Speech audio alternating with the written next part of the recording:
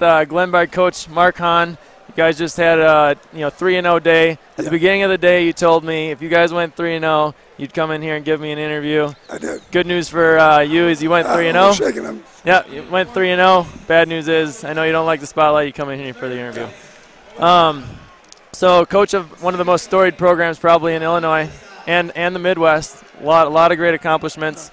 You've been to the Clash 13 times of 15 clashes. Right. What keeps you coming back? That.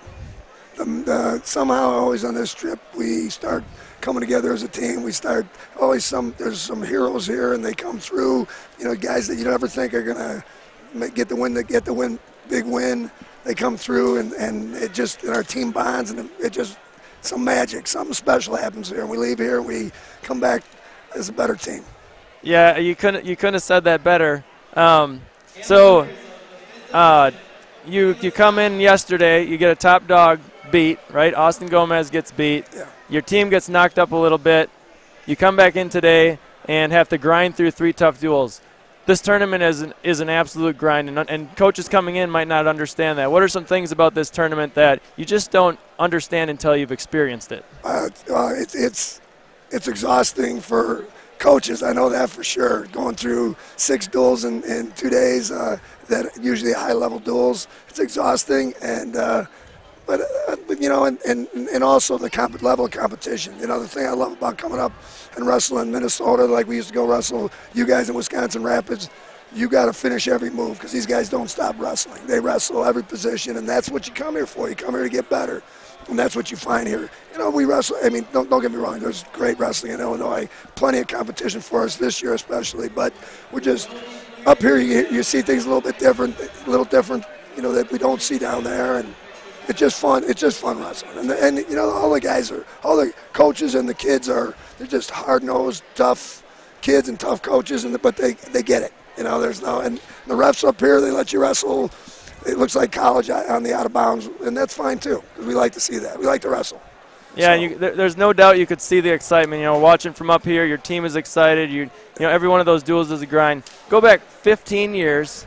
The first clash, right. You guys come in here and win the thing, beat Apple Valley. Yeah. Talk a little bit about that moment. Okay, well, I'll tell you what. When we came up here that time, when they were courting us to come up here, I wasn't sure. And then we talked about dual meets, and I like dual meets, so I thought, okay, we'll come up here. I wasn't, I wasn't expecting the level of competition that we got when we got here. I thought, here we're Glenbard North. We were a pretty good team that year. We were probably top 3 in the state, and we were a great dual meet team, and I thought, we'll do real well here. And then we saw the level of competition with Apple Valley, Owatonna, Wasatch, Vacaville on that second day, and it was a grind. And Apple Valley, I didn't even know that they were, at that time, I think I might have known. Maybe they were ranked 2nd in the nation, and they were 88 winning streak, and we just made a little move in there, and our kids wrestled super tough, and we got a bye at the right time because back then you were in a pool of 5, so you wrestled 4 duels that day. So we got a bye. We had lost Owatonna that day, and we got a bye, and then Owatonna beat Apple Valley, and then I'm sorry, it's the other way around. Apple Valley beat Owatonna, and then we beat Apple Valley, so we were the champions. But I think getting that bye at the right time, Apple Valley came off a tough one with Owatonna, and we got them at the right time. They were so tough. Yeah, so one of the great moments in the history of a great program. You've had a lot of accomplishments over the years. Been coaching since 1988, I believe. Head coach since 87, 88, yeah. So you win a state championship. You have 18 consecutive conference championships going. You win the Clash that year. What moment in all those years right now sticks out in your mind as a great moment in Glenbard history? That match right there. That's my great moment right now. When I retire, I'm going to look back and look at all the years. But you know what? I kind of live for this year. I don't care about next year, and I don't care about the years past. This is what we're doing right now. And I know that sounds like a story, but that's true. That was a great moment. I'm feeling good about that. Yeah, I could tell that was a great moment. So in that particular duel, then, which match was the turning point? When did you feel like, hey, we've got this? Yeah, well, I didn't feel like we had it until the very last match, but I knew, what we had. They had two state-ranked guys, at 70 and 82, and we were bumping our 60 and 70-pounder up to wrestle him. And our 60-pounder really came out and wrestled a great match against that guy, and our 70-pounder came through. He's very offensive, but he's been in a kind of a cold streak, so he finally came through and scored that fireman's and hung on, and it was great. That's when we realized it. But they were unlikely. Those two were unlikely heroes. Those weren't the guys I was counting on to come through, but it worked out that way. Yeah, it was pretty exciting. So all those years of coaching, you're probably coaching to make a difference in kids' lives. I mean, you've had a big impact on a lot of wrestlers, I'm sure. Is there anyone in those years that stands out that you really feel that the Glenbard North program made a difference in his life? Anyone that jumps out? There's a bunch of them, but and I'd love to just how we got a guy in Georgia has a doctorate in biochemical engineering, and he's got his own company, he's developing stuff, and he contributes Glenbard North Wrestling to why he's so successful in life.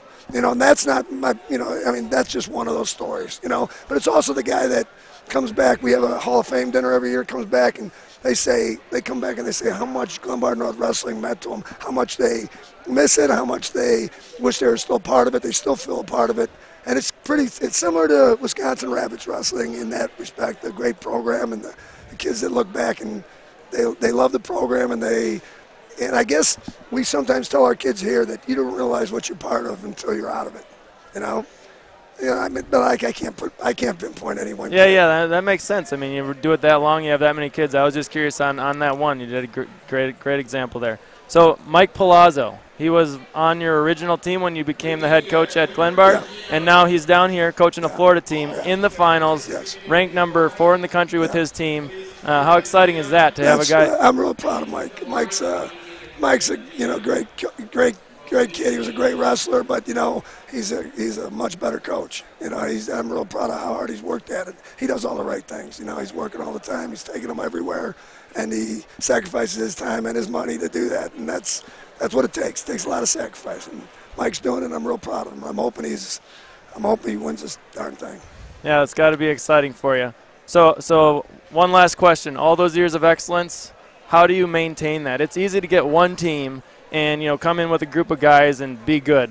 How do you do that year in and year out? Well, no, something I didn't mention. I got a tremendous coaching staff, and we've been together for a long time, and we always add some young guys in there, but we've been together for a long time. We're consistent. The kids know that we're there for them, and I think that goes a long way.